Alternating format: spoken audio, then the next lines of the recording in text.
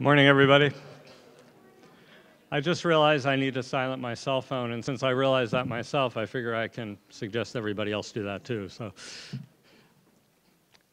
welcome to those of you who are not faculty or students or staff at the University of Texas, Dallas. Welcome to the University of Texas, Dallas. For those of you who are, welcome to our event today with the Center for Children and Families. I'm Steve Small. I am the now 6-month-in-office dean of the School of Behavioral and Brain Sciences, which is the school that houses the Center for Children and Families, and we're extremely proud that we do so. The School of Behavioral and Brain Sciences has 3 fundamental disciplines that we study within the school. We study psychology, we study neurobiology, and we study speech, language, and hearing sciences. And in addition to those 3 academic areas where all of our bachelor's, master's, and PhD programs live, we also have 6 centers in the school, including centers for neurobiology, brain health, and aging. But today's event is the Center for Children and Families, which is built upon our extraordinary child development group and our child language group. Many of you know the Center for Children and Families and come to some of these events on a regular basis, but I want to tell you that the services that are provided by the Center for Children and Families throughout the community, particularly Juego Conmigo and other screening, completely gratis screening procedures, trying to get children throughout our community ready for school, ready for learning, ready for language development, ready for reading, getting these children from throughout our community, the Dallas community, ready to learn and ready to be participants in the educational system is fabulous. We do work, Dr. Owen and her team do work throughout the school systems, the Dallas ISD, the Plano ISD. I know this from signing the memos of understanding that we make with all these places, and the amount of work done is incredible. The other aspects of our school are education and research, and the Center for Children and Families is heavily involved in education of our undergraduate students particularly, and some PhD students have done their work through the Center for Children and Families as well.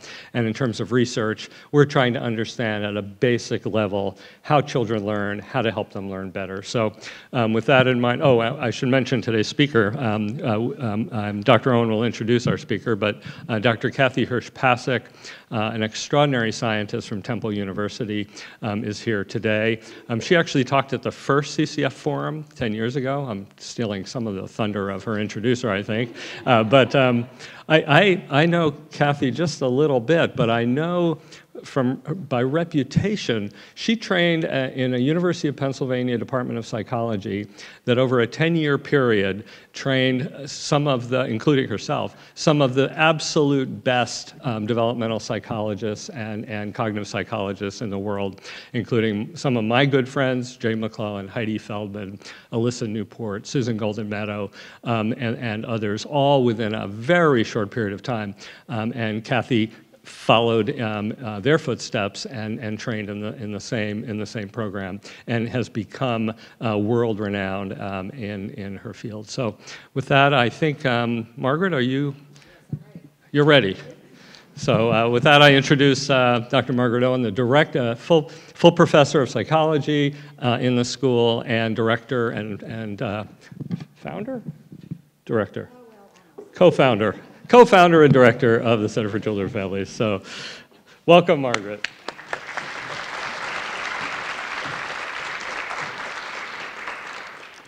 I want to extend my welcome as well, and I'm so glad to see all of you here for the 10th Annual Forum of the Center for Children and Families, and welcome to the Davidson Gundy Alumni Center on our campus. We started out with our early forums on campus, many of them, and if you came to the early forum, to the first forum that Hirsh Pasek graced us at, you plunged through, it was then cold, and we said we'd never do another forum in January. Oh my goodness.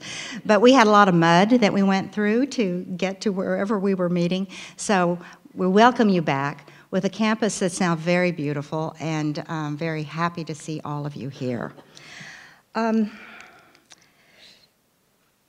We've now entered our second decade, obviously, the Center for Children and Families, and our annual forum really does exemplify the center's mission to serve as a trusted resource for children and families through research, practice, and outreach. We're small but mighty, I like to say, and we extend our services to the community thanks to the training and the help and the support of many students who we work with here, who get firsthand experience in the community in our community-based service learning course and work in our programs. Thank goodness. We're a small staff, but we can do so much with the wonderful students here.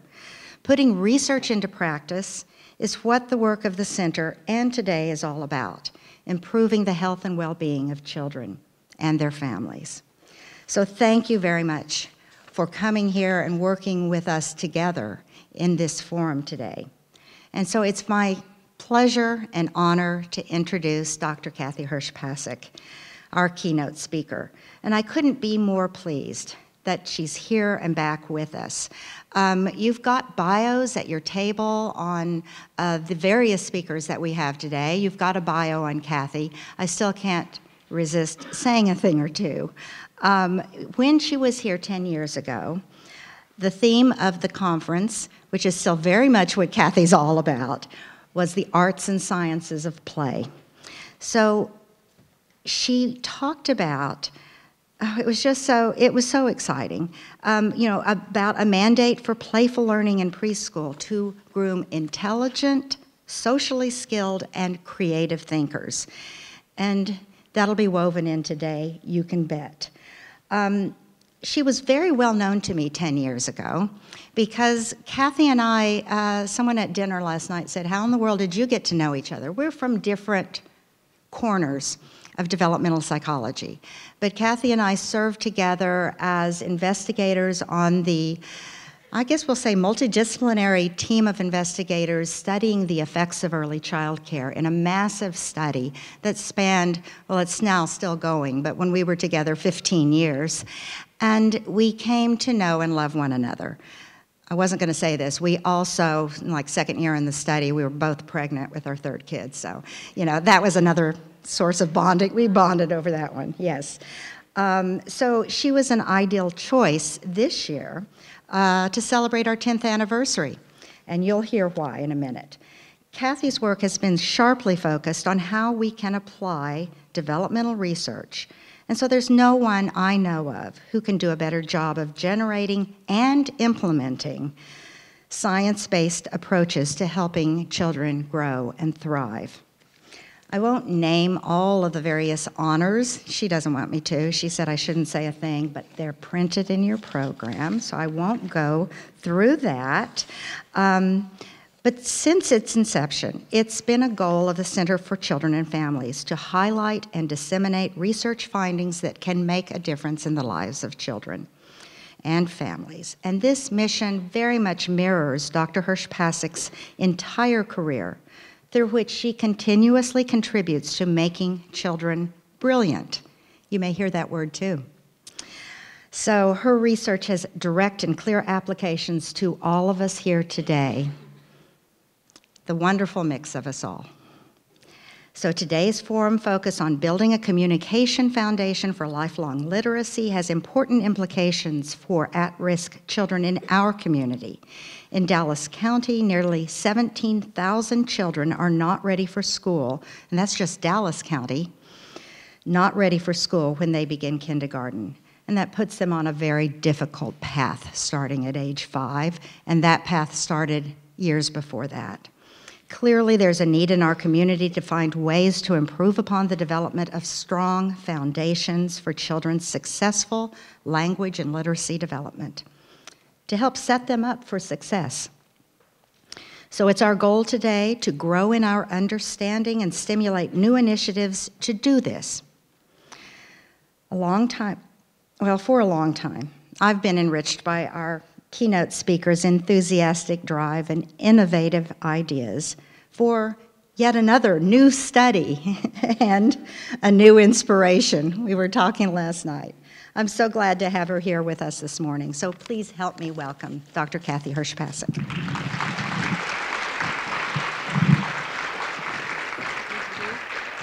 Is this what you're supposed to do? You know where to put that, right? I think we can get it. I think we'll do it. She's very worried about me. Can you tell, guys? Is this mic working? First of all, I want to tell you how happy I am to be in Dallas for a whole lot of reasons. Stephen, how cool is it that you're the dean? That's amazing. And it's like amazing for all of you that he's here in Dallas because you're dealing with somebody who's so noted who took this role. So I'll say thank you for the field, and everyone here can say thank you locally. Margaret, look what you built. I mean, this is the house that Margaret built, and I am just so darn proud of Margaret for all that she's done to make this such a successful program and to help the children of Dallas and the Texas community. That's kind of a big deal. Margaret doesn't just say it, she kind of does it.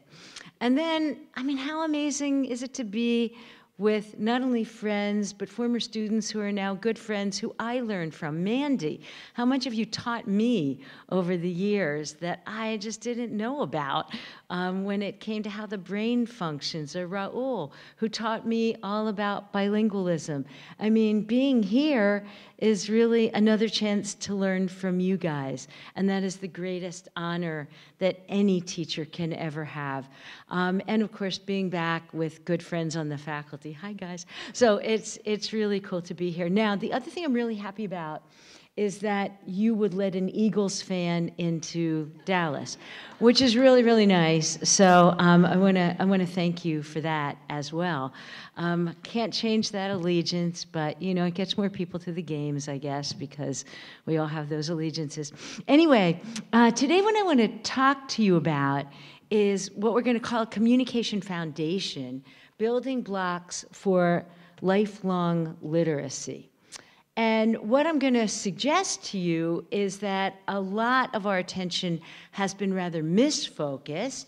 It's been misfocused on the literacy part and not enough on the language part. And I'm going to show you why, and I'm going to give you hopefully 6 simple steps that you can use. My colleagues, please don't shoot me for reducing everything you've done to 6 steps. 6 simple steps that you can all do to really help change the situation and help every child be prepared with strong language skills and strong literacy skills. Now, you all know the data. The National Assessment of Educational Progress reports that more than 80% of 3rd graders from under-resourced families are not reading at 3rd grade in 3rd grade. Now, you've probably heard, and I meant to look up whether Texas is one of those states, but there are a number of states that have decided that if you don't read at 3rd grade in 3rd grade, then you won't get to 4th grade. When I was speaking in Arizona, they had images of a whole lot of schools filled with 3rd graders because they have a lot of second language learners. And in that case, a lot of the reading isn't going at the same rate. And you don't just want to hold people back. Maybe what we want to do is help people get the language skills they need to survive in reading. Now, there is an idea. And that language skill, Raul helped to teach me, needs to be in any language. So let me start right now by saying having 2 languages is a good thing, not a bad thing. In fact, having 3 languages is a good thing, not a bad thing. Only in America could it be a bad thing. Now, in fact, on October 30th, some of you probably saw that the new national report card came out. This was the headline that was reported in the New York Times 2 days ago. Reading scores on national exam decline in half the states. Yeah, what's going on here? And then I heard last night over dinner that for Texas, this is really, really, really, really bad. Because you know those half states that kind of declined? Texas kind of declined more. So it's something we really have to worry about. Now, Scarborough helps to explain what might be going on here. She suggests that when we think about reading, we have to look at the many strands that come together like in a rope to help explain how reading takes place. In her terms, most of our curricular activities in our schools and our preschools, and what we tend to do is not play, but to take third grade and move it to first grade and then push it down. So now we know that kindergarten is, as our colleagues say, the new first grade. In fact, 3-year-old is going to be the new kindergarten. So keep pushing down. No, stop this nonsense. It's not good for kids, as we all know. And most people are focusing on the code skills only and on vocabulary drill. And if you want to know how successful that is, I have great news for all of you.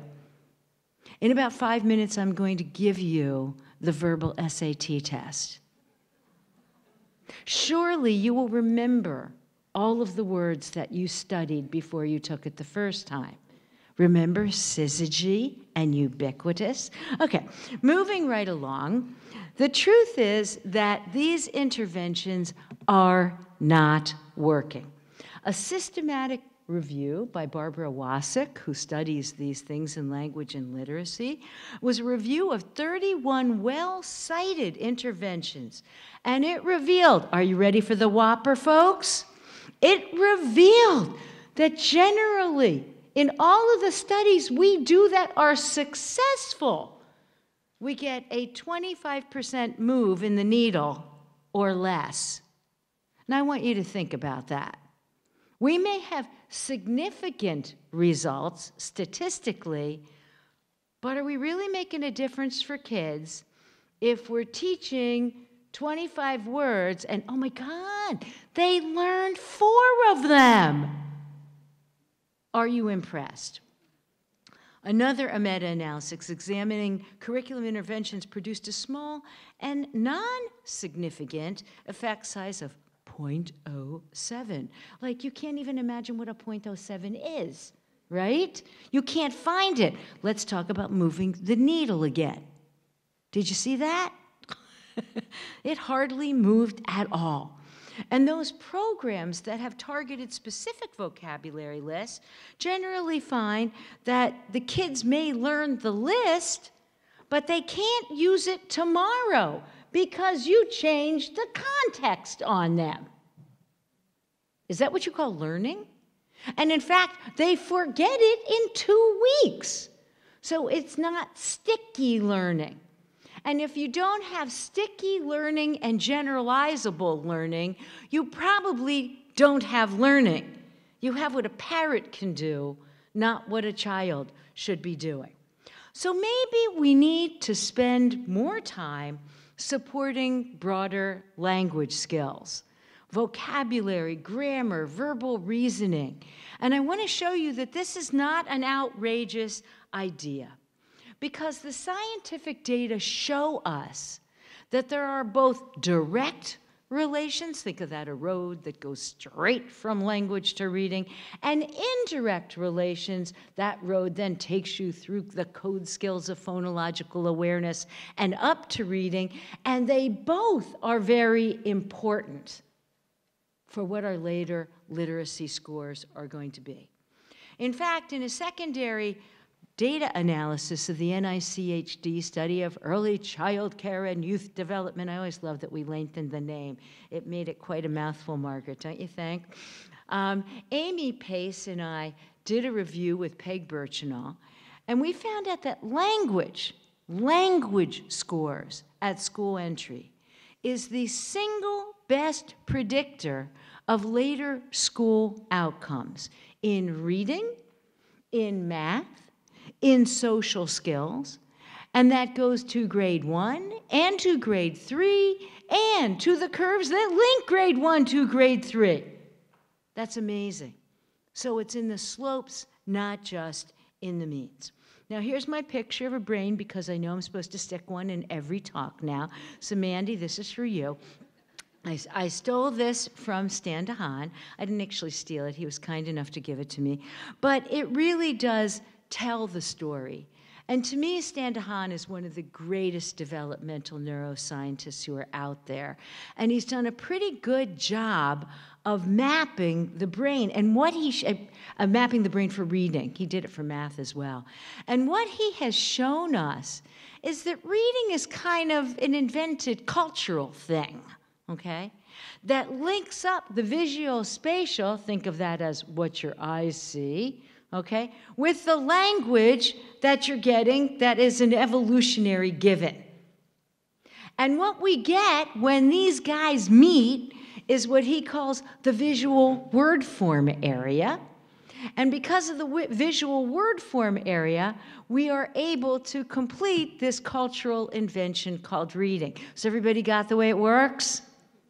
What that means is if you don't have the strong language skills to hook up with the visual skills, that you're not going to get what you want in the visual word form.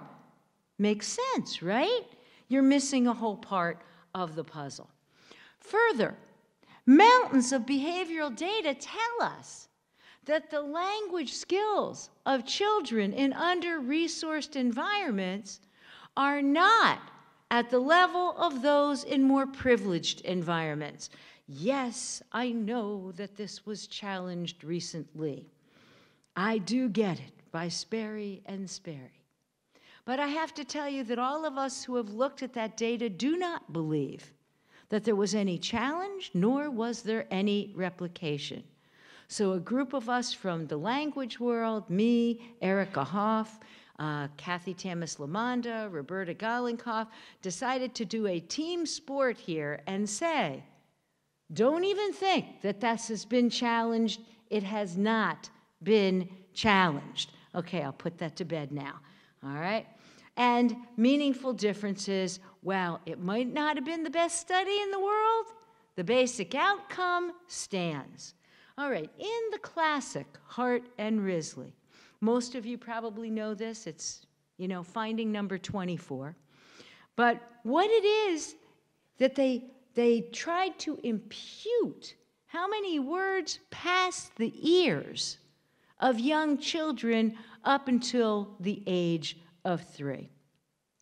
And when they did that and looked at the number of words per hour in what they called, I hate these terms too, guys, okay, bear with me, their welfare group, you're dying, right? Their working class group, oh, you're dying more. And their professional group, okay, but that's what they called them, so that's what I'm telling you for right now. What they found was this huge difference, where the kids who were in what they called their welfare group heard about 616 words per hour. Working class, 1,251. Professional, 2,153. That is humongously different, more than 3 times different, what passes your ears. And that's going to have consequences for the amount of language and the quality of language that you're going to get. And when we later look at what those impacts were, we find that it impacts vocabulary at age 3. It also impacts how many of the root words you have that help you build vocabulary. A difference of 6,000 root words versus 4,000. So what do I mean by that? The teach in teacher, the heal in health. Finding those root words are the building blocks of building up more complex vocabularies. So today, I want to change the discussion of how to help early literacy and to suggest that we need to do more to create high-quality language environments for all children so that we build the foundation for them to be able to get good language and good literacy skills. And I'm going to suggest to you 6, only 6, evidence-based principles of language learning that will support reading And then I want to talk to you about implications and outreach. So let's go to the 6 base principles.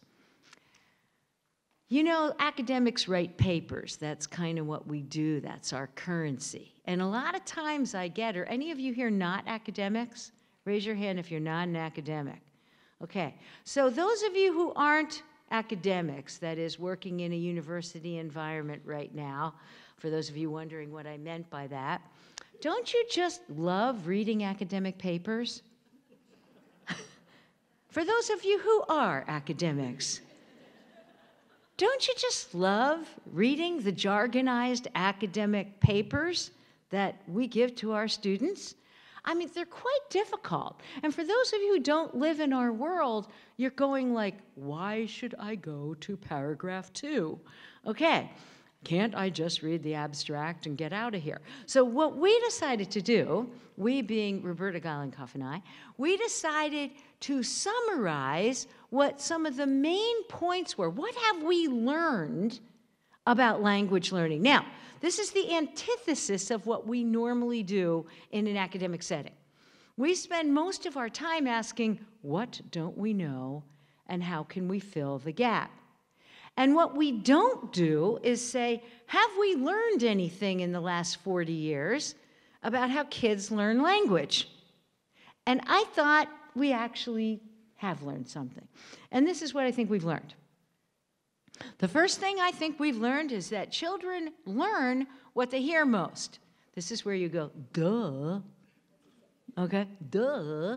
I once got a call from Red Book. They wanted to know why kids were swearing. I said, well, that's easy. Okay, I can answer that. It became international news. I loved it when I saw it on Pravda. Okay, number 2. Children learn for things and events that interest them. Here's another one. Come on, guys, join me. Duh. We've learned that, okay? We've studied that.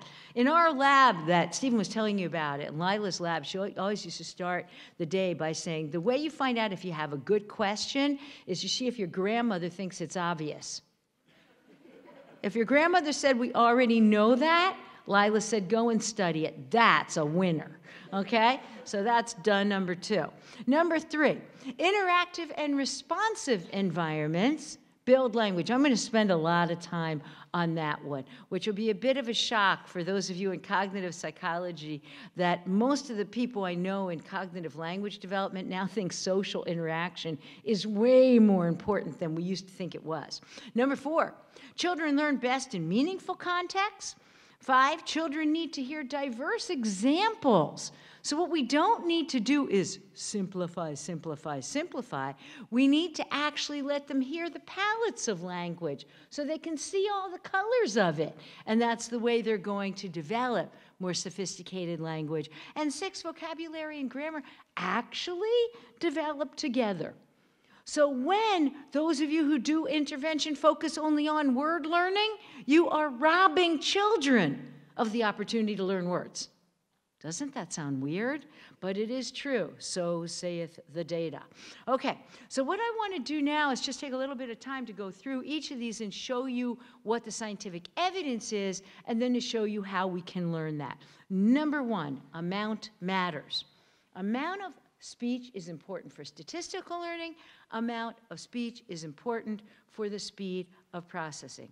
Here you see our statistical learner, brought to you by Safran, Aslan, and Newport in 1996.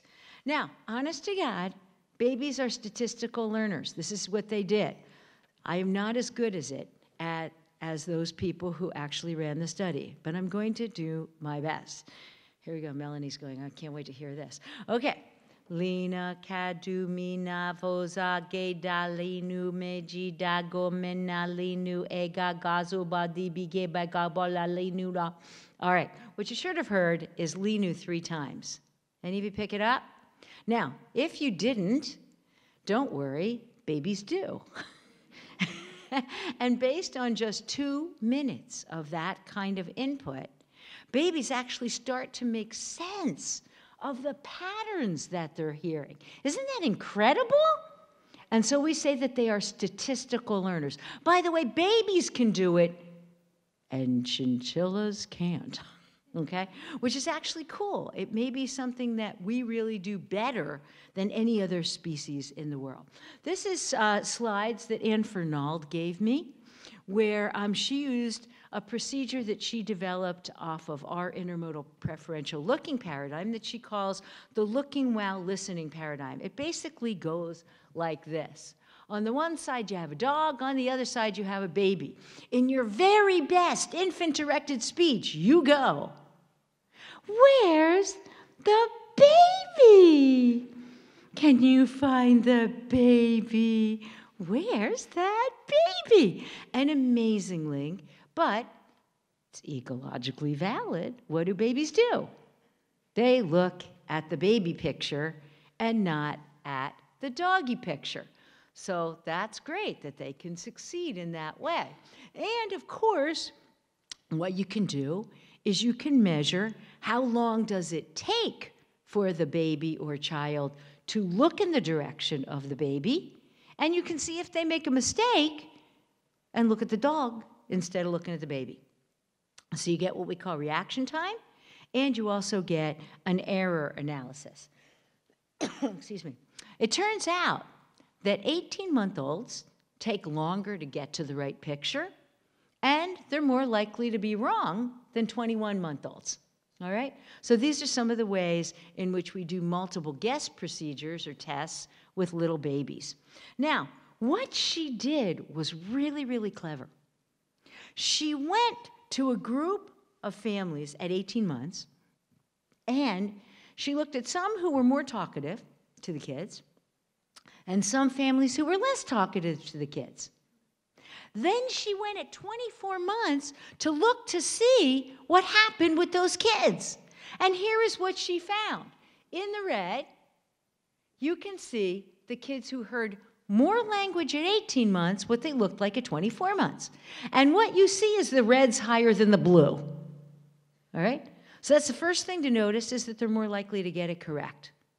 The second thing to notice is that they get there quicker. The slope is higher on the red than it is on the blue, which means they do it faster.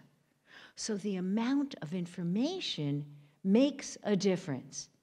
And when Anne talks about this, she talks about this as speed of processing. And you know that you would be unhappy with me if I continued at this speed, okay?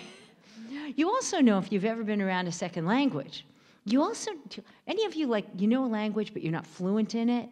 So I do that in France, you know, and I hear a word that I know, and I'm so excited that I found a word that I know, right, that I stay on it. Of course, the sentence has gone by. That's the problem if you don't have good speed of processing. And so it can really, really hurt you in learning how to process language and in everything that comes with that. So perhaps the amount of input from a particular speaker or groups of speakers will turn out to be really critical for the prediction of a word's meaning in a sample distribution as well. And that's some of Anne Christoph's work out of the University of Paris. All right, so amount matters. What about children learn words for the things and events that interest them rather than the things that don't? Lois Bloom used to call this the principle of reference. In work that we've done, we found that kids are more likely, especially 10 and 12-month-olds, this is Shannon Pruden's work, they're more likely to attach a word to an interesting object than to a boring object. And of course, what we do is we go to your local kitchen store and we find interesting stuff and boring stuff. This is how psychologists spend their time when we're doing research, that you wouldn't know the name for, okay? And then we label them with weird names like Blicket. And we say to the baby, "Oh, can you find the Blicket? Where's the Blicket?" Oh, if it's interesting, believe me, the babies learn it. But if it's this dead, boring cap opener, they don't want to learn a word for that. And in fact, you have to worry about that. So what does that mean? It means we should look into where the baby's looking and comment on that, because the baby's interested in it. And we're going to get more leverage in their vocabulary if we do that than if we try to redirect their attention. So you say, oh man, parents never do that, do they? Go to your local museum and just watch. Watch a parent with a 2-year-old, okay? Kids like, oh, talking about whatever it is they see, they're so exciting. And the parent wants to move on because he has paid for that kid to go to that museum. And we are going to see more of that museum, okay? So there's some beautiful work by McGillian that comes out of the University of Sheffield. And she did the simplest intervention I have ever seen. Really, it goes like this.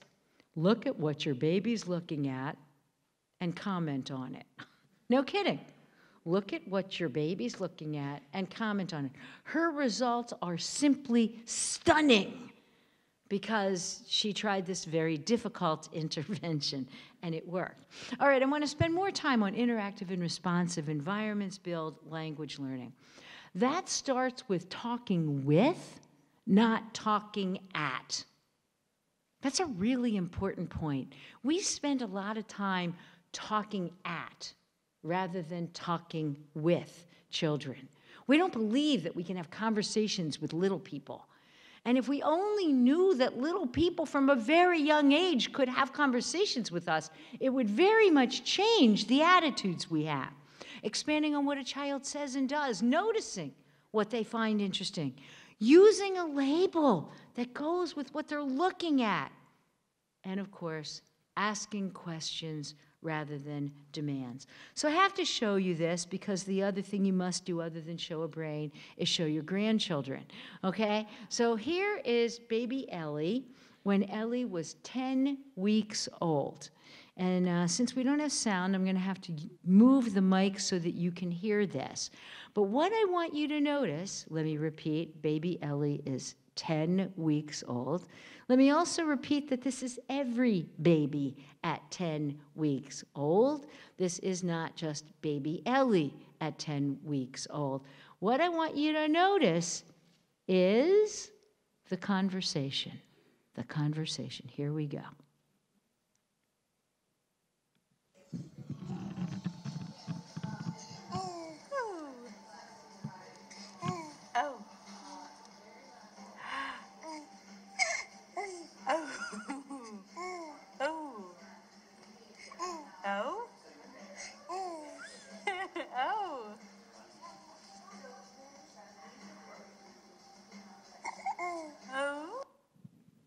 Okay, it's actually a really cool example. And it's a cool example for a number of reasons. One, my daughter-in-law, who is absolutely wonderful, is a Master's of Education from Brandeis University. She was shocked. She was shocked. Okay? She said to me, oh, wait a minute. Did you and Roberta just show me that you can have a conversation with a 10-week-old? I said, yep. She said, but I didn't know that was possible. If my daughter-in-law didn't know this was possible, the chances that the mothers that many of us deal with and study know this is possible are less than zero. If they only knew that babies could have this kind of a conversation. And in fact, what we've been doing, I'm happy to share this with you. And if anybody wants to use it, go ahead and use it. Show them. Babies can have conversations. Of course, Hart and Risley, as evidence one, already kind of knew that because they showed us that one of the things that was missing in that group they called the welfare group was that they weren't having as many conversations and questions. They were hearing more directives. And in fact, in the professional group, they heard many less directives. And of course, many of those are barking at the kids, and many of those are discouragements for conversations rather than encouragements for conversations. A second was a study that I actually did with Margaret. This was one of our really super exciting, at least for me, it was a super exciting experiment. We used 60 low-income children from the NICHD study of early childcare. But we chose those kids so that 20 of them were going to have high language scores at age 3, 20 of them were going to have middling level scores, and 20 were going to have struggling language scores. And as I say, that was at 3 years of age. This is what you can do, by the way, with the secondary data analysis. It's so cool. So we could, because we had this data, look backwards in time. And we could go to what happened when these same children were 2 years of age. What did the mother-child interaction look like? What was the quality of that interaction? Well, Lauren Adamson had a way to study quality that we found most interesting. These are really clunky terms, so I promise I will explain them, but bear with me for a second. 1, symbol-infused joint engagement. Did the kid use gesture and words? Okay. 2, fluid and connected exchanges. In verbal and nonverbal communication, was there a back and forth? Could you follow that back and forth in the same way that Ellie and her mom just had that back and forth? And 3, were there any playful routines and rituals? For quantity, we simply measured the number of words per minute that the young child heard. And we wanted to know, would these features be able to predict the amount of variance, the amount of shift, the range of scores that we saw at 3 years of age? Could you predict the language of a 3-year-old by looking at the quality of the interactions and the quantity of the interactions when that child was 2? Here are our findings. You ready, guys? For quality, I give you unique quality at 16%. I know 16% more about the 3-year-old by knowing what happened in the interaction when they were 2 with their moms. And I get to add another 10% when I look at the overlap in quality and quantity. That means I now know 26% more about the 3-year-old by knowing about the interactions at age 2. So you say, oh my gosh, you must be adding so much more by then adding the quantity, because we all know quantity is what is important. And there's the answer. An extra 1%. Now, there are a couple things to mention about this study. The first is that quality seems to be a little bit more important than quantity. The secondly is, let's stop blaming things on the low-income, under-resourced families. Just like in the middle-income families. Some are doing the kind of interactions that help their kids grow, and some aren't. This is not a class issue. It's not an economic issue. It's a what do you know to do with your kid developmental issue. Next, fluid conversations are what makes the difference. And so after much trial and tribulation, we decided to call these conversational duets. Now, you've all heard the term serve and return that Jack Shonkoff came up with, and it's a good term if you play tennis. It's great. But it's not just serve and return, guys. It's serve and return and return and return and return, okay? If you don't get a whole volley going, forget it. It isn't going to matter because you're not going to get the amount and the quality of the interaction. That bears repeating. A conversational duet, you cannot sing it alone.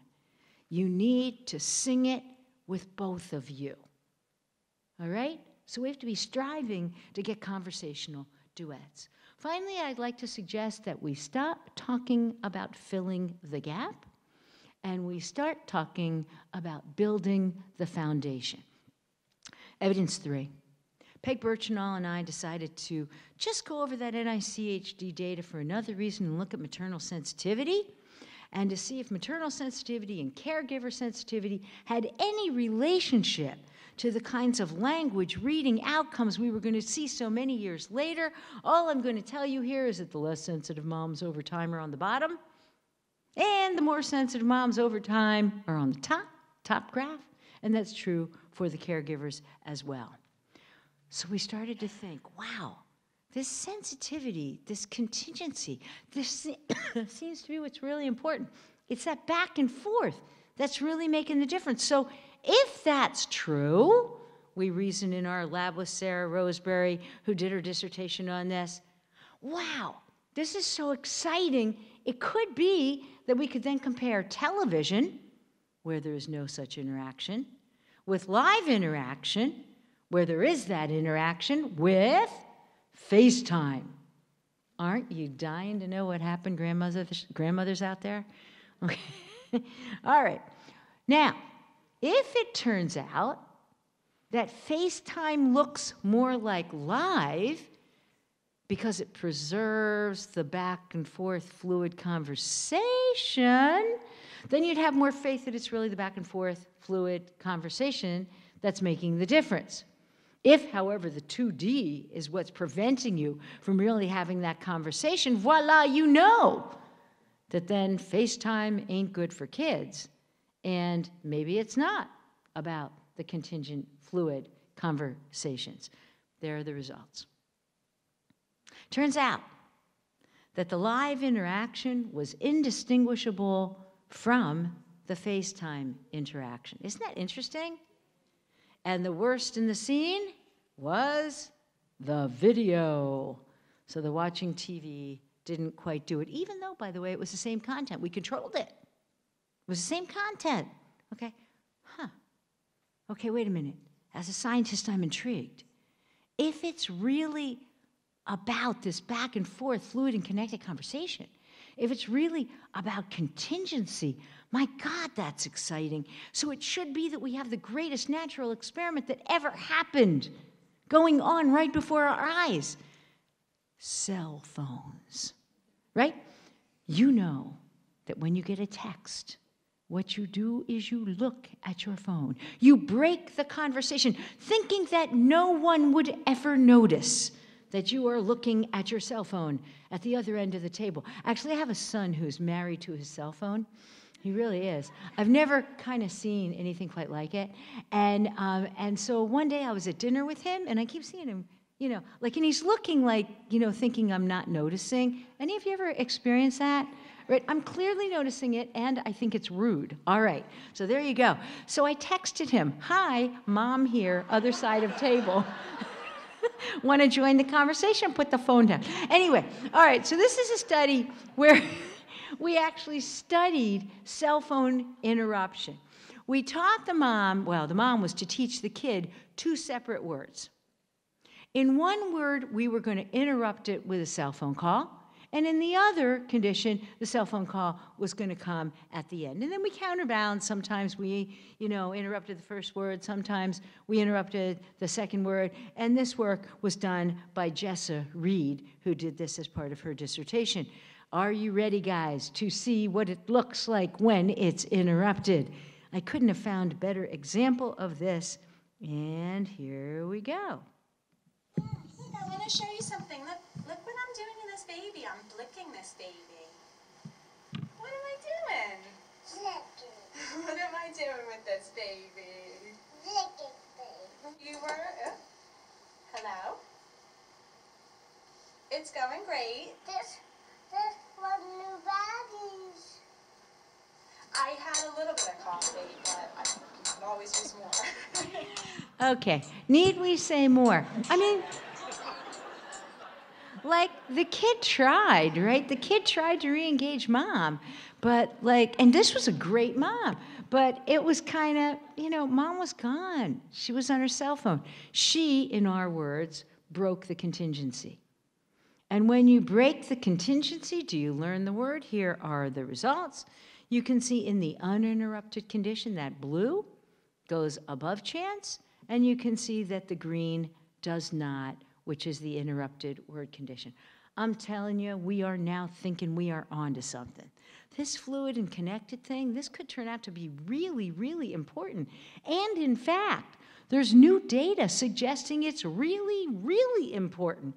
I mean, in one, Perry looked at it and said, this is cool.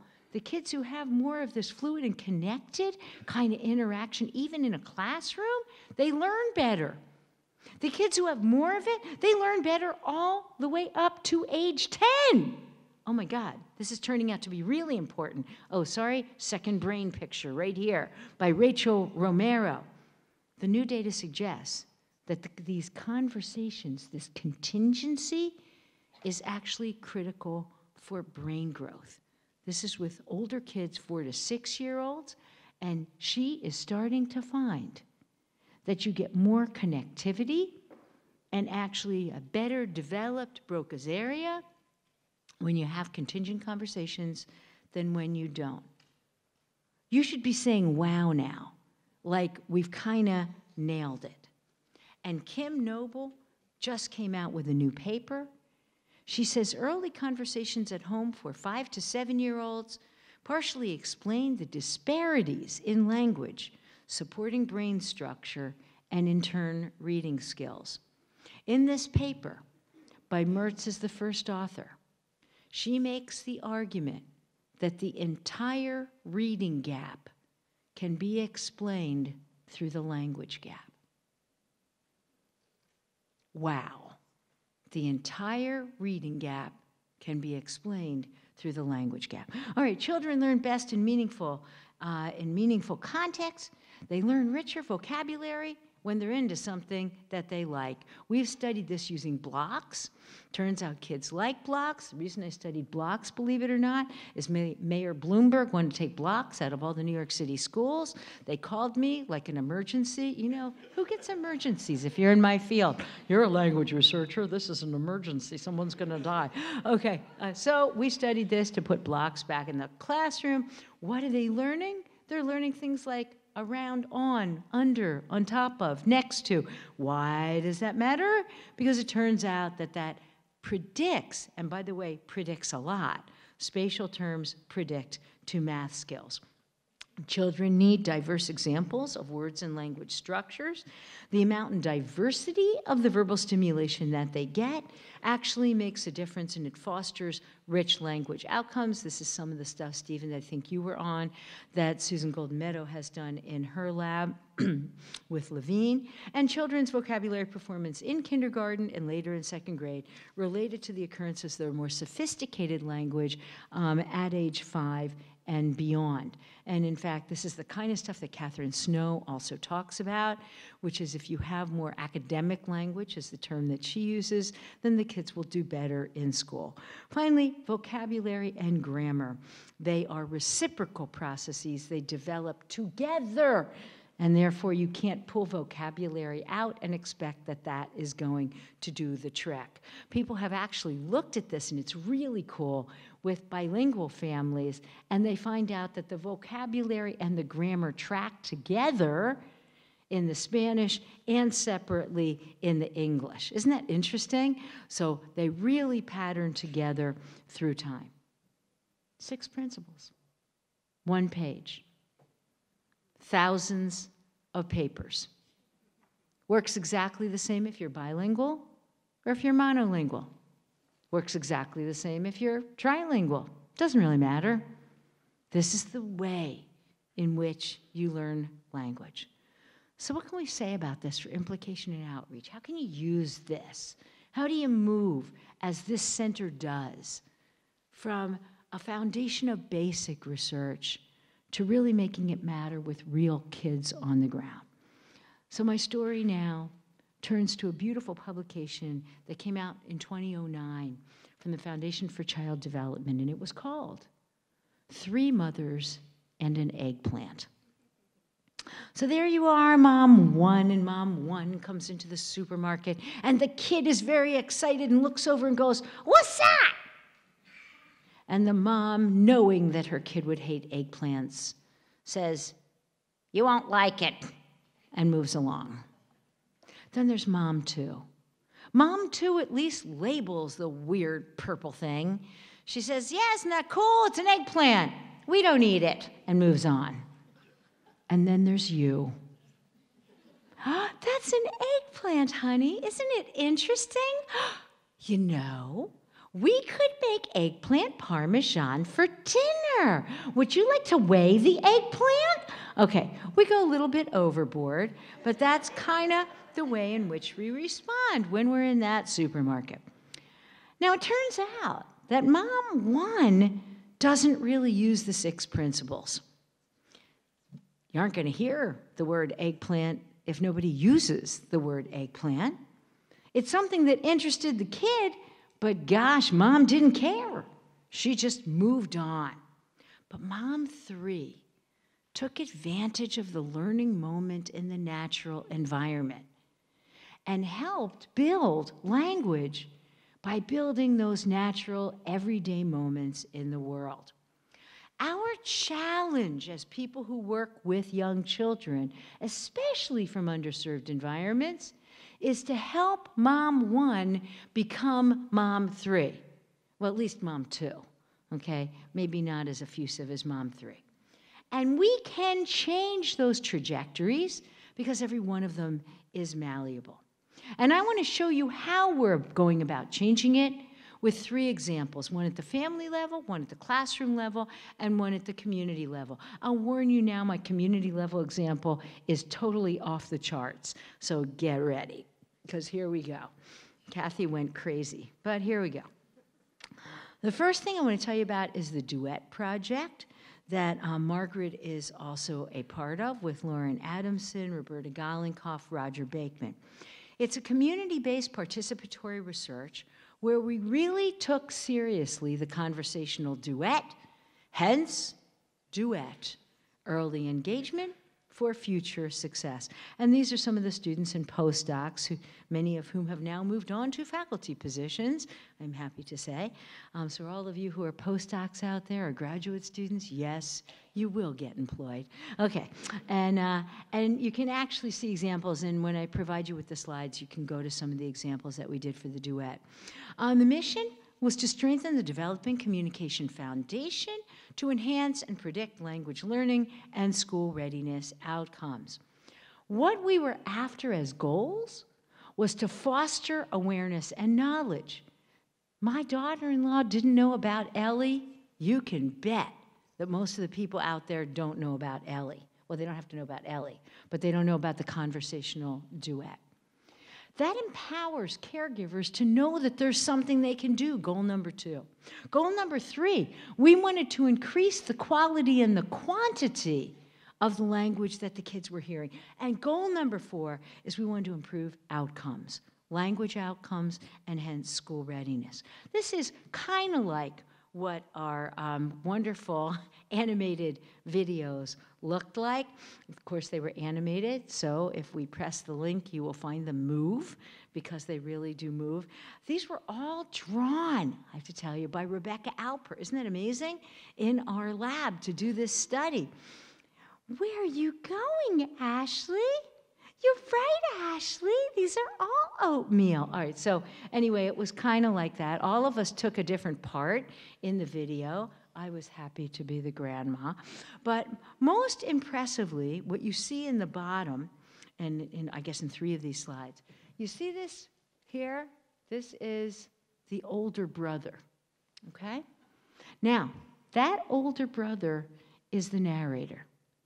And that older brother comes in and says things like, "Wow, Mom, that was great the way you asked that question to Ashley."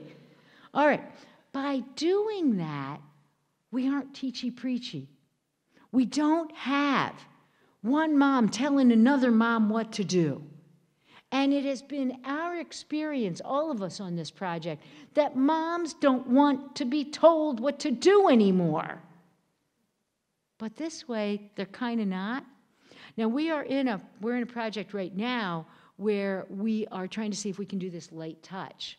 Because these are videos, maybe people can just watch them at home. If anyone in Dallas wants to do more of this, we would be so honored. We are now translating a lot of these tapes to Spanish and moving on with another grant. What do we find? In study 1, a very low, and I want to emphasize that, income sample. 27 of 41 were earning less than $25,000 annually. with very low numbers because everybody dropped out and most of our Lenas were frankly missing at the end of the study. 15 control and 9 intervention. Now, that shouldn't have worked. I want to be clear about this. When we all talked about it after we heard what happened to the sample size that was supposed to be 60, we talked amongst ourselves, remember, Margaret? And we said, oh, well, it's a pilot project. Nothing will come out of it because we don't have enough kids for anything to come out of it. But even with that small number, we got a 5.8 increase in a standardized language measure. That's insane. People who saw these tapes started to talk more, and the kids started to get better language skills. And that was it with only 7 weeks of training. And they had more language using this Lena device that actually picks up how much language the kids are using. That's kind of incredible. And the same thing happened when we looked at Head Start teachers. So I just suggest to you again, if any of you would like to use these tapes, they're available to you. Just let me know, let Margaret know. Margaret has the tapes. There you go. We used a lot of the same principles, these 6 principles, to build the California preschool curriculum framework, and that's actually going on right now in the state of California. We're also studying it through an IES grant, which is a Department of Education grant, where we had kids be in a reading group, and then we used these principles to help the kids learn vocabulary. And we then let them go into 3 different conditions: a free play condition, a directed play condition, a guided play condition, where we either told them what to do, they could do anything that they wanted, but they had all these figurines right in front of them, and they got to play with them. Could reading plus play make a difference for young kids' vocabulary? And in guided play, we use the 6 principles and those questions to keep the conversation going. And what happened is that the kids tended to learn more in the more directed, guided kind of play environments. By the way, the one that didn't work was free play. The one that didn't work was free play. We recently did another study that we are just completing, 138 Head Start children. They were 52 months. It was in Nashville, Tennessee, and in Philadelphia. Here what you see in the yellow are the 20 words that we taught. We each heard 4 times in either a read-only condition, a play and read condition. Those are the words that were taught in both. And then some in a play-only condition. If any of you have questions on this study, I'm happy to tell you longer, but the real point I want to make here is that the results turned out to be quite stunning. Again, I'm not going to go into it in detail. I'm just going to tell you that they learned as much in the play condition as they did in the reading condition. Isn't that amazing? And there's some work coming out right now to suggest that shared reading alone is not the be-all and end-all of vocabulary learning for young kids. It is interesting that play environments, which we expanded, we had small group games, large group games, we had music, and we had digital games, actually work for young kids, and the kids actually learn the words. They're interesting, it's meaningful, it creates dialogue. We are also creating more opportunities for high-quality talk in community settings, and this is where I go off the deep end, but bear with me, bear with me. Number 1 example, the supermarket study. Well, I kind of reasoned that maybe we could take places where people naturally go, and we could change those places into rich language environments. Inspired by 3 moms and an eggplant, we put up signs in the supermarket. The study cost us all of $60. And they were crazy things like, I am a cow, I do milk. What else could come from milk? Now, we didn't know if this would work or not. And in fact, I will admit to all of you that my first guess was not to go in the dairy section, it was to go to eggplants, where it turns out in underserved neighborhoods, no parents go down the produce aisle. We learned that after 3 weeks with all of my students crying. Okay, but we went to the dairy and the frozen veggies, and we wondered if a signs up condition would be different than a signs down condition. Answer, a 33% increase in mother-child interactions with the signs up over the signs down. And that's only in underserved communities, not, I should add, in middle-income environments where we're already mommy number 3. Isn't that interesting? So that's now been replicated by Melissa Libertis's lab using STEM information, by Susan Hespos trying it in a pantry situation, and it works exactly the same way. And Susan Newman has now decided to try it in laundromats, which we're making into literacy environments. All this inspired by going into the grocery store. Urban Thinkscape. Whoa, I do not know what happened here. Sorry, guys. We'll try to get us back. Aha, if we can find it. Oh my. 1 second, please. Talk amongst yourselves. All right, we're back. And we call it Urban Thinkscape. Another place that families wait is at bus stops. What could we do with bus stops? This started with a question to an architect friend of mine, Itai Palti, who is pictured here, and with Brenna Hossinger-Das, who was a postdoc in my lab now at Pace University. 4 activities in the bus stop. Could we change a bench from just being a bench? Could we put puzzles at benches so that just like with the blocks, we got them using spatial language? Could we have enough puzzles so that there were 2 puzzles per each wall and 3 walls so that it was iterative and each time people came back to the bus stop, they were doing something different? Could we reinvent hopscotch using the happy sad task to be an executive function hopscotch? We did. Could we create hidden figures like you used to see when you went to the dentist's office, right? Okay? Could you do that out there in the world with shadows and light? Answer was you could.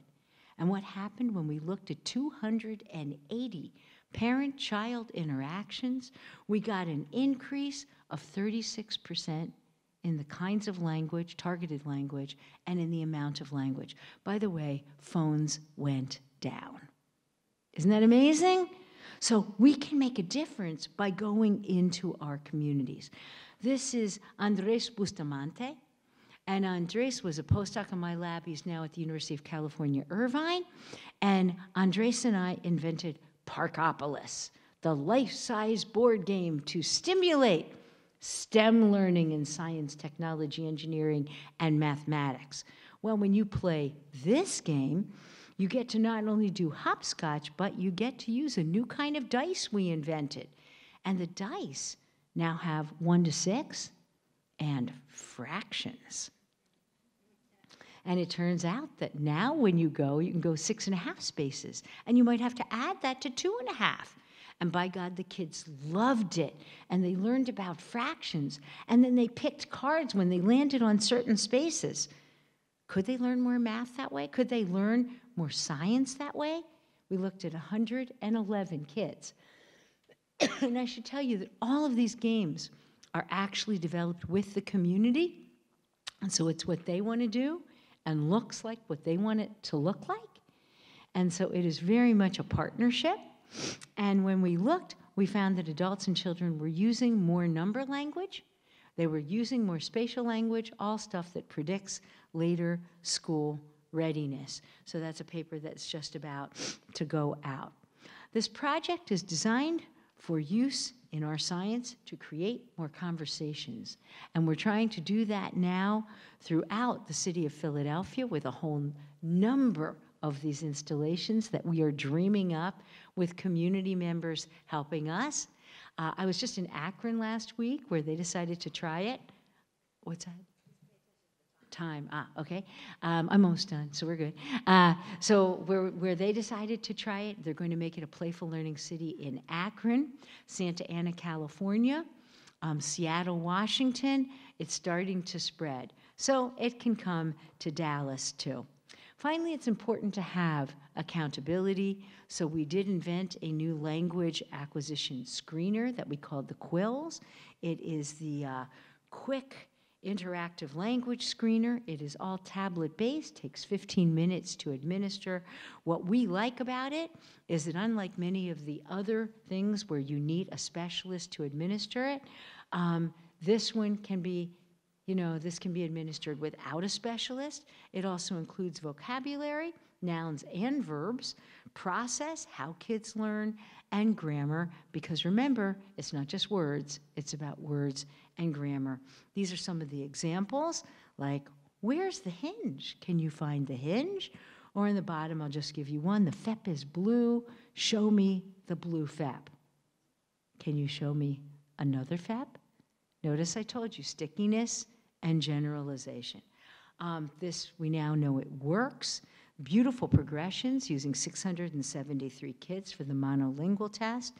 There's significant differences, whether you're from an under-resourced environment or more resourced environment. Vocabulary, syntax, and processes are all linked across the course of development. And we are developing a Spanish version, which is actually due to come out in 2 weeks at the ASHA conference, so stay tuned. Bottom line, with all this data, with all that we know, we can ask as scientists what we know, not only what we don't know. And sometimes we can reduce and distill what we know into usable packages. Here for language, I've done that with 6 principles. 6 principles, 1 page, a lot of science to back it up. As a starting point, we have to start interventions early, and we have to create environments that encourage folks to engage in language-rich conversations.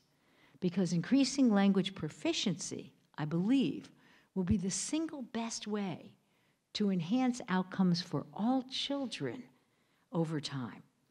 And I do want to, again, emphasize that none of this could be done without my lab and without Roberta Golenkoff. We have been professionally married for 40 years now, and of course, with the parents. And these are the grandkids who keep me going. And also, Roberta and I try really, really hard to tweet. We're just learning. We're not as good as the people who are under 40, but we're trying to get it. And this is our Twitter handle. If you want to see what's coming out in the whole field of developmental psychology, we try to track it and put it up there for everyone. Thank you.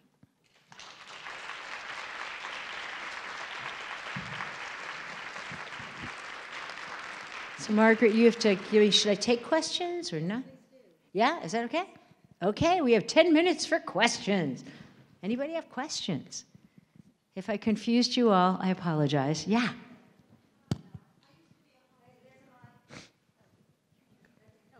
I used to be a home visitor. And what I noticed... First of all, thank you. Well, so many of the kids sit in front of a television all day, and that's the language that they hear. I'm wondering, with all your creativity, if there would be some way that you could get to parents at the grocery store or out to let them know that that's not great for their kids, or some things that they could do with their kids while they're all watching, television. No, I mean, it's great. Look, our field has sure tried to do co-viewing. We've tried it, PBS has tried it, Sesame tried it.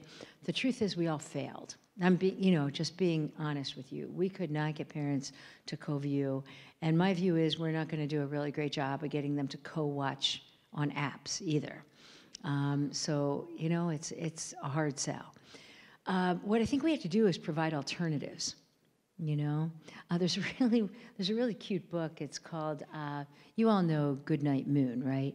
So they put this thing on, what was it? Goodnight iPad, I think is the name of it. Anyway, no, but you should take a look at it. But there are some stories out there, and the truth is that, if the kids see that there's other stuff to do, they actually will do it.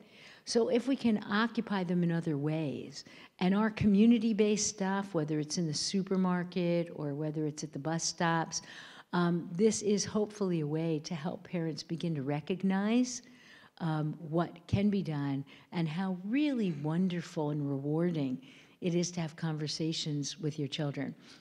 The conversational duet project that Margaret is on, we're actually now trying that with light touch, as I said, where people can just watch it. People are getting the message by watching this. So you're right, it would be great if we could get all parents to turn off the television and to put down the iPads. We sure have tried, but we need a new way to communicate it because whatever we're doing isn't working, and I think maybe our best way is alternative things to do. But thank you for that. Yeah.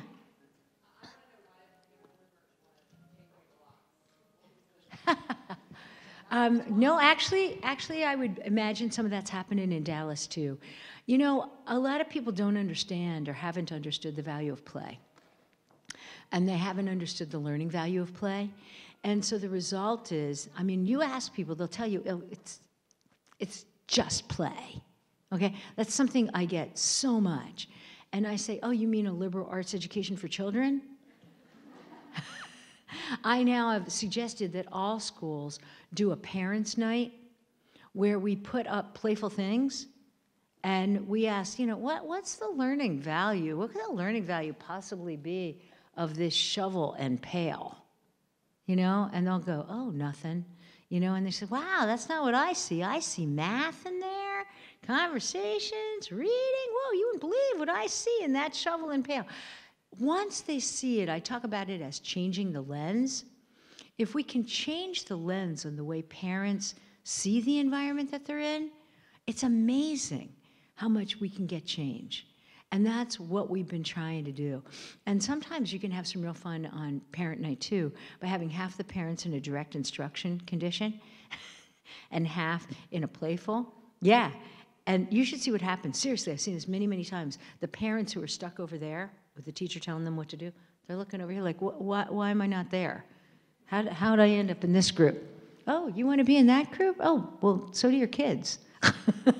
So do your kids. So it's our job, you know, it's our job. And there are subtle ways and non-subtle ways. I'll just give you one other answer to your question, which is I work a lot in children's museums. God, my job is fun. And they were worried in Baltimore that they couldn't get the parents to see the value of a diner exhibit. A diner exhibit even had a cash register, okay? So we asked parents, we did a little interview. We said, oh, like, what's the learning value of this? And then we went to the hieroglyphics. We said, what's the learning of that? Oh, man, we saw the hieroglyphics right away. We're learning history. But in the diner, we're learning nothing, okay? So what we decided to do is just put up little signs. I'm telling you, really little signs that had rulers on it, okay? It said, what your child is getting, math, you know, social study, history, okay. Then we went back to the parents after the little signs were up. They were little icons, okay? And after we had them up, we interviewed the parents again. We said, hey, what's happening in this exhibit? They said, well, don't you see all the math?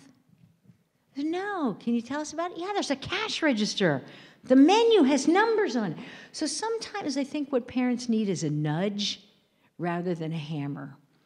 And in our field, we're more used to giving them sledgehammers than nudges. And so what I'm in the business of doing now is testing out our nudges. Yeah. Thank you. That was a great talk. One of the things you talked about at some point was guided play Yeah. in particular. And so you've talked about the value of play in general, Yeah. but there is a distinction between free play, directed play, and or guided play. So can you talk a little bit more about that and what sort of guidance we can give to Thank people? you for feeding that. You're welcome. Oh, mwah. Okay, so in the world that I inhabit now, I have talked about a spectrum of play.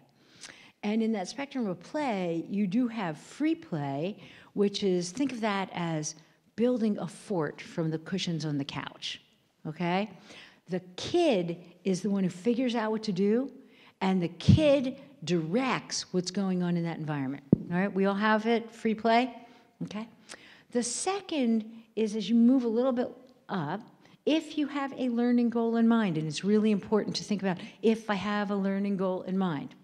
What we are learning in study after study after study, and I just showed you one example today, is that free play doesn't do it. If you have a learning goal in mind, having the kids just go out to the forest and discover reading ain't gonna happen, okay? Just not gonna happen. Okay, so given that that's not gonna happen, could we construct a kind of play, I call it guided play, which uses, in fact, some of the principles, okay, where what you do is it's adult, you know, initiated, but child directed. Now what I want you to think of is Montessori. I want you to think of a children's museum, all right? What happens in a good school environment in a good child care environment is that you have well-curated spaces. People thought about what to put in there. Blocks, water tables, whatever it is you put in your child care center, okay? Now, the kid can have a lot of freedom within the environment that you've curated. So it's still child-directed, but it's adult-initiated, all right? When it moves to adult-initiated, adult-directed, that's when you get direct instruction. Direct instruction certainly points you in the right direction, but from what we can tell, it's too handcuffy. And the kids neither get it in a sticky way, nor can they transfer it to a new situation. So we believe, and there are a number of researchers working on this right now, that guided play may be the optimal way to help young children achieve a learning goal. Okay? And that direct instruction and free play are not. Does that mean free play is bad? No. It means free play is great for a whole lot of other things. But if you have a learning goal in mind, free play just ain't going to get you there. And so when you see the studies that have come out, the scientific studies that say, well, play doesn't work, right? Play is not working. That's because those are founded on free play rather than guided play environments. So don't believe that data. Okay, every single time. Liz Bonowitz is doing fabulous work on exploration and guided play. Pat Shafto looking at what's going on in classrooms and guided play. There is now coming a wealth of research. So thanks, Candace, for mentioning that, because it is really important that we have that distinction. And I think if we think guided play, in fact, guided play is also, really what you saw in my trying to change the architectural environment. Yeah.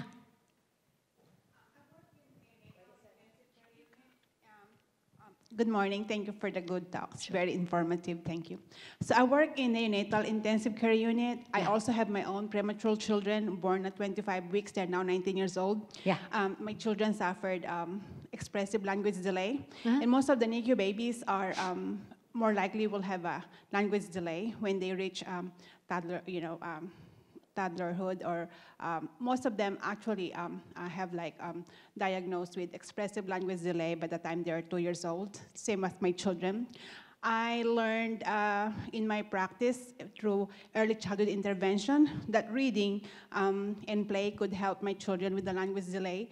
So I did that to my children. Now I'm an active educator in our NICU parents, and we developed a shared reading program in our NICU, and we tried to encourage other NICUs to do the same. I would like to ask her opinion about you think that shared reading would increase really the vocabulary, language development, and improve interaction of parents to their children, to give them a chance, at least the premature children? Yeah, it's a brilliant idea. Look, anything that encourages conversation is a plus, okay? Anything. And when you do shared reading moments with children, which is why bedtime routines are so fabulous, right, is that you go beyond the cover of the book. Right? Shared reading doesn't mean you sit there and just read a book. And we have to be more careful as scientists who put this out there. Sometimes we're misinterpreted as if we're supposed to read verbatim these books. And, Kathy Tamas-Lamanda, a good friend of mine from New York, also a scientist, she said to me, "You will not believe what I saw one day." She went into one of these centers with a Latino, it was a Latino center, and there was this mom sitting in the corner reading the Bible to her child. I said, "What are you doing?" She says, "Well, I was told I should read to my kid." Okay, yes, but maybe not the Bible. That's a great book, but not clear the kid's really going to understand what you're talking about. Whereas when we read to a 2-year-old or a 1-year-old, notice what you do, right? You take that book and you try to ground it all the time. In fact, there's a word for it in our world, which is called dialogic reading. It's about having the conversation around the book, right? "Oh, that's curious, George. When was the last time you saw a monkey at the zoo?" I wonder what Curious George is going to do next. Should we turn the page and find out what trouble he got into now? So all of that is building language conversation. And whatever we can do in NICUs and elsewhere to help build the conversation. But remember, too, that a conversation is not one-sided. It's a back and forth. Oh, Kathy, there's so many things I want to say, and I want to say thank you very much, but maybe I'll say two things. Okay. Go for it. Okay. And it's just one anecdote. It's actually two anecdotes. In the Center for Children and Families, Juega Conmigo, Playful Learning, Play With Me program, you know, we get reports from the moms. They're effusive. And one mom, we cried when she told us this, and we wrote it down, and we've shared it. But she came to the program because she said she just really didn't like being with her child and with her nephew, and so she was going to bring them to the program so that they could have something, you know, because she just wanted to push them aside. So she came to the program because of our wonderful toys and what was going on there. And she said, well, this one's, I don't know. You know, this cured the inner child in me. I learned how to play. And I think, you know, some parents have lost how do you play with a child, okay? And what we need is a good video of you with blocks and your grandchildren, and maybe we can share that and be very interactive with that. The other is just what you, Margaret, I don't know. I just want to say one thing to that woman, though. One of the things we've noticed with these architectural designs, it's really interesting, is that even the people who say they don't know how to play, and there's lots of them, when you put, let me just give you one example of what we've done. These are so simple, you can't even imagine it. Is that we put down like a long ruler. So imagine the whole front of this stage had a ruler on it, okay? Do you know what happens if I were even to put it here? Well, you might be embarrassed to do it, but if I put a long ruler down and I just put it in a space, do you know what happens? People, yes, everybody jumps, including the adults. They all start jumping. And then it becomes a game to see who jumped the farthest, and then they're doing math. So even these people who absolutely told us, oh my God, you know, can't do it. They learn bigger, smaller, farther. The other one I shouldn't probably end with, but this is stayed with me from years ago, an observation in a child care center here in Dallas. We were assessing the children's quality of experience and this was a longitudinal study. Nonetheless, we went into this room, observed for an hour. All the kids were at one end of the room. The teacher was at the other end of the room, okay, number one. The kids were being very aggressive with one another, and our focal child was under a table as other children were threatening him. And he was huddled with a little girl. That's the one bad part. The next was that then the teacher said, okay, it's story time. Get in a circle. She got the circle of the kids together. She pulled out the Bible story. She read it deadpan. And then she asked each child around the table, who was Elijah? I don't know. Who was Elijah? I don't know. Who was Elijah? I don't know. And it was just devastating to watch our child. We thought, this can't be, this can't be. So we went back a second time and did a second observation. It must have been a bad day. It was the same thing. And, you know, then we tried to, you know, shake up the child care director and get someone to go look at that daycare center that had been in operation. This was probably 20 years ago, and it had been in operation for 20 years.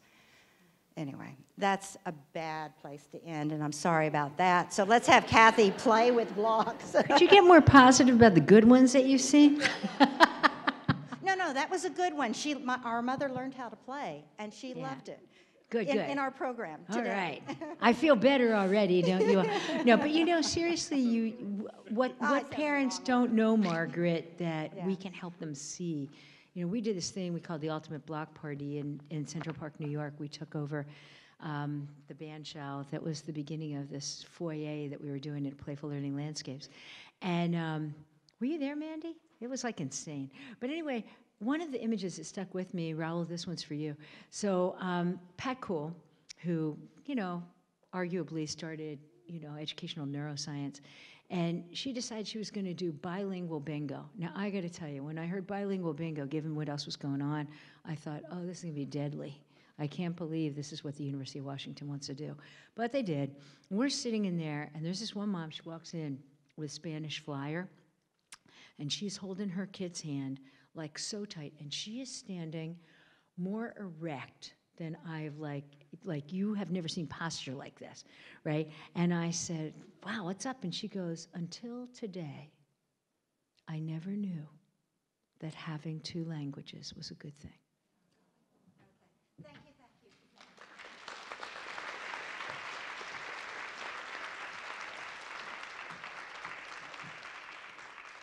All right, take a 5-minute break. Go on out there.